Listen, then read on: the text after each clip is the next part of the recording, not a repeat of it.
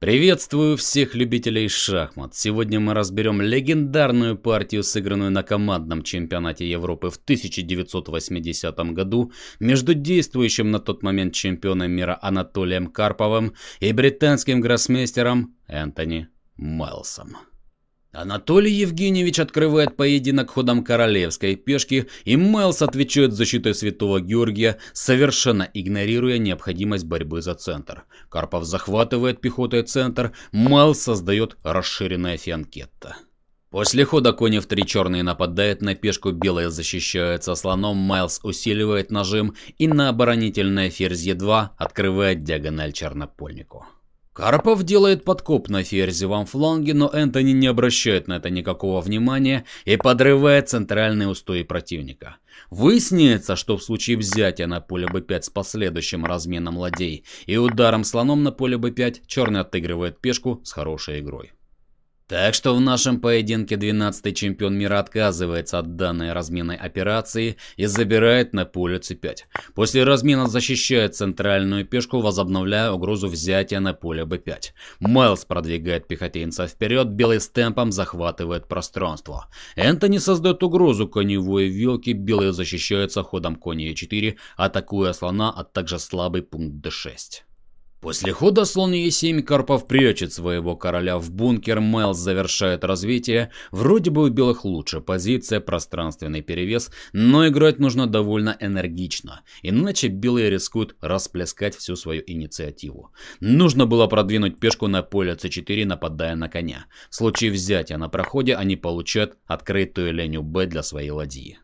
В нашем же поединке Анатолий Карпов делает шаблонный ход слон d2, завершая развитие и соединяя между собой ладьи. Но теперь Энтони успевает организовать контр-игру, начиная атаку оторванной от базы пешки e5. Карпов с опозданием играет c4, Майлс забирает на проходе, пешка на e5 надежно защищена, правда теперь появилась дырень на поле b4, а также отсталая пешка на поле b2.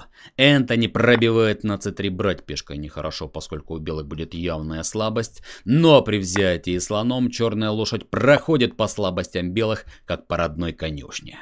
Чтобы не тратить время на отступление, Карпов меняется на поле b4, предоставляя противнику преимущество двух слонов. Захватывает открытую линию и предлагает размен белопольников, чтобы лишить противника вышеуказанного преимущества. Майлс просто делает рокировку в короткую сторону.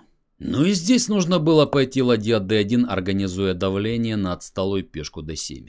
Но очевидно выбитый из душевного равновесия такой дебютной наглостью Карпов решил во что бы то ни стало наказать своего противника, хотя его позиция уже не лучше. Британский гроссмейстер дает пинка под зад глупой кляче, Карпов выписывает шах и на отступление короля подготавливает коварную ловушку. Дело в том, что брать коня нельзя из-за шаха с поля h5 и черному королю матец. Поэтому в партии Майлс аккуратно играет слон e7, все-таки выкуривая коня со своей территории. И так он отразил все пижонские наскоки своего противника, да еще и успел ладью поставить на открытую линию. И Карпову таки нужно было поставить ладью на линию d, наваливаясь на пешку. После примерного ладья c7 у белых слабость на e5, слабость на b2, у черных преимущество от двух слонов и в целом позиционное преимущество. Хотя вся борьба еще впереди. Но в нашем поединке Карпов продолжает гнуть свою линию, мечтая пристроить противнику какой-нибудь мат.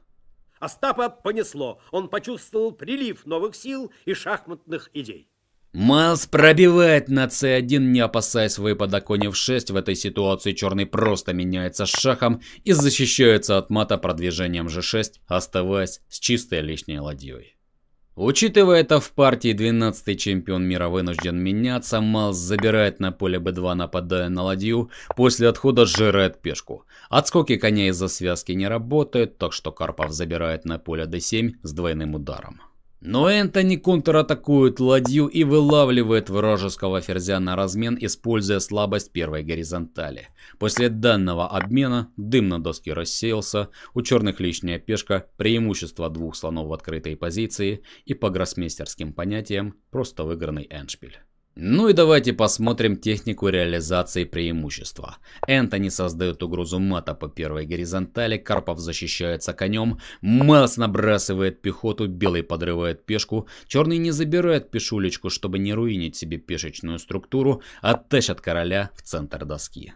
После размина на поле G5 Карпов нападает на пешку, Майлс продвигает пехотинца вперед, на атакующее ладье G3 играет король F6, белые переводят ладью на четвертую горизонталь.